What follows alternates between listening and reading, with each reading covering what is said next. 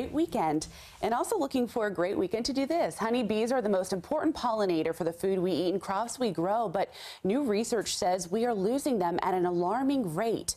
But this Saturday, the Honey Bee Conservancy is partnering with the beekeeping agencies from around the world to launch Bee Blitz 2019, kicking off on Governor's Island, and the event hopes to protect the biodiversity of bees in the U.S. while spreading environmental awareness to the public. Joining us today is Guillermo Fria Mendes. Thank you so much for being here. He's the Executive Director of the Honey Bee Conservancy. Guillermo, we were just chatting a little bit. Bees are so important to our environment, to the food we eat, and pollination across the country and really around the world, but a lot of people aren't really aware of that. That's true. We rely on bees. Bees pollinate about 1 in 3 bites of food we eat. Some of our favorite foods like strawberries, almonds, a lot of those crops would disappear without bees. Unfortunately, there's research that shows that 1 in 4 bee species is heading towards extinction. So that affects everyone around the world, globally. Why did you decide Governor's Island? And tell me a little bit more about the Bee Blitz. Governor's Island is a really fantastic space. It used to be an abandoned military facility, but now it's a center for design and for sustainability. So we have a bee sanctuary and research center at the urban farm at Governor's Island. Now, is that there year-round? It's there year-round, and it's open to the public. So now, this event this weekend, why is it a little bit different, and what do you hope people will come and take away from this? This weekend's event, the Bee Blitz, is very exciting. It's a citizen science program where we're inviting the public to come armed with curiosity and their camera phones to help us photograph the diversity of bee species on the island. This is incredible. Look at these pictures here. I want to talk a little bit more about some of the statistics you just gave us. We have them on the screen so people can really understand the importance of what we're talking about. And the announcement of the event, you mentioned that the bites of food we eat depends on bees, 1 in 3 actually.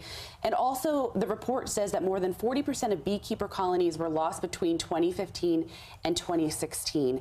Tell me about the rising risk of extinction and why this is happening. There are a lot of factors that contribute to that, everything from habitat loss to pesticide use, and some say even global warming is impacting a number of bee species. But us as citizens, we can actually do something to help them. And what would you suggest we do? I'd start off by building habitat. I'd buy local honey, although I'm not opposed to non-local honey. And also, let's reduce our use of pesticides. Have you found, though, that honey has kind of made a resurgence recently with sweeteners, and now I feel like you can get all sorts of flavored honey? Absolutely. Which is actually delicious if you haven't tried it before. Yeah. It's a new trend in artisanal food, local honey, because local honey, bees fly about 3 miles, so the honey you get in Brooklyn will taste different than from Staten Island. So why did you decide Governor's Island? Governor's Island is an incredible center of sustainable design.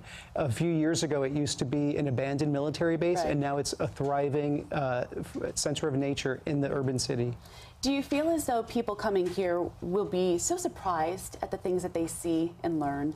We have a fantastic bee sanctuary at Governor's Island that's going to introduce people to the diversity of bee species, from bumblebees to leafcutter bees. And tell us about the organizations involved, because I saw a couple different names and groups contributing here. Yeah, so the Honey Bee Conservancy is partnering with Island Bee Project and Governor's Island to host the Bee Blitz on the island. And, you know, if people haven't at home, if you're watching this or wherever you're traveling, if you haven't learned more about bees and everything that they do. I was telling you this really interesting documentary, and I was just fascinated by the work that these beekeepers do and the sustainability and what they're trying to do to have a resurgence and how important they are. Would you say that this is something that keeps you busy? I had to. Terrible joke. Yeah, it came to me right on the moment. Managed to always hive a good time, so. Thank you. Thank you. You're right there with me as well. Tell me a little bit more about the event. Is it free? And what are the stats around it here? The Bee Blitz on Governor's Island is this Saturday. It's free and it's open to the public. It kicks off at 11 a.m.